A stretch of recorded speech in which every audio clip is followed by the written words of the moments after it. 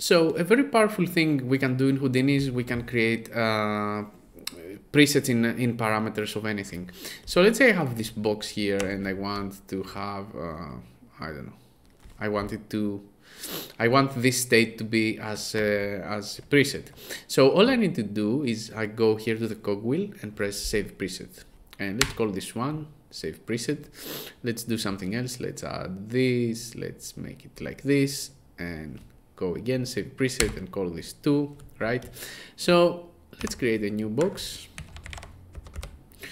And if I go here to the cogwheel, sorry, it's a little bit off screen from the recording.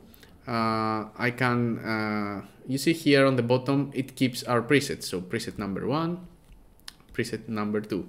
Very, very powerful. In Cinema4D, this is a little bit more hidden, this function, and a little bit more limited, especially in R23.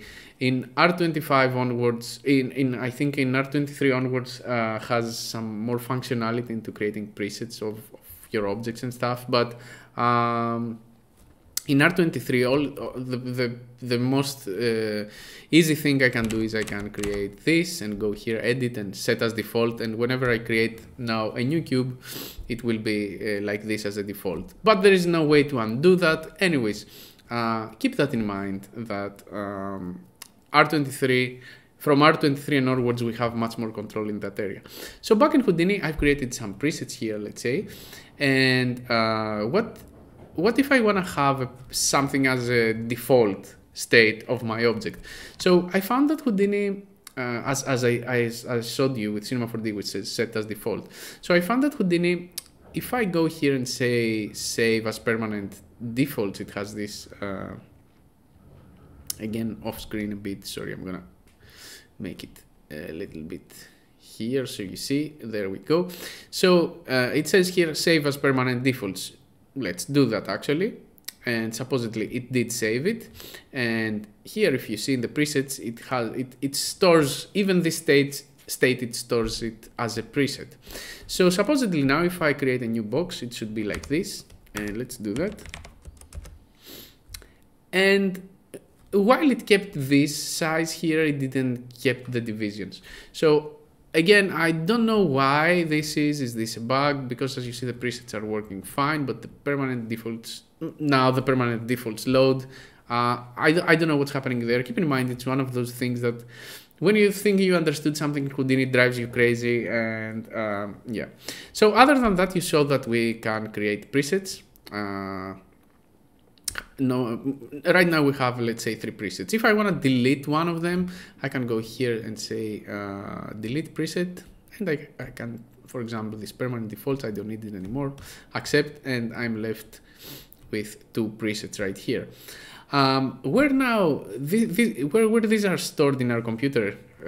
So if we go to, everything is in Houdini is stored in documents, in your Houdini version, and everything is right here, all your presets or your toolbar, UI, anything. So this is stored inside presets. It creates a folder called SOP because the nodes that we're creating are inside, not in the object context, but they are in the geometry context, aka the SOPs, surface operators. So it creates a folder called SOP, and for each node, for example, this is the box. Even if I had 10 presets or 1000 presets in the box, it will keep this under this one file. So it takes the node name, which is by default, this is box, takes the node name and writes all of our presets in here. So very handy, very clever way of managing things. And let's go up one level and create a DOP network, which is a different kind of network. So remember here, we are in the geometry context, and in the DOP we're in the dynamics where we do various operations. So if I go here to output and check something like this and say save preset and do 1, 2, 3, whatever, save it. If I go now to my folder, in the presets, it has also created a DOP folder.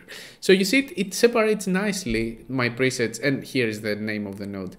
It separates nicely the presets between different networks in Houdini.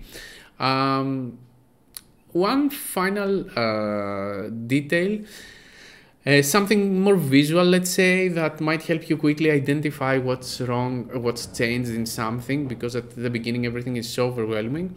Houdini does the following thing. Whenever you change something, you see that it makes the typography bold, right? It changes the weight of the typography, which is very nice. And now I know that in this node, in order to go to its default state, I can, try and make the typography less bold. Let's say if this is main, you see this is bold as well. So this is one way of doing things. The other way is go here to the cogwheel and say revert to factory defaults, right? So that also fixes things in the node. You can also go in a property and right click and say let's change it actually, and right click, and it enables this revert to defaults, which is control middle mouse click, a very handy shortcut. So this is a way of creating presets in parameters, how you identify that something has changed. I hope it was useful, and see you in the next one.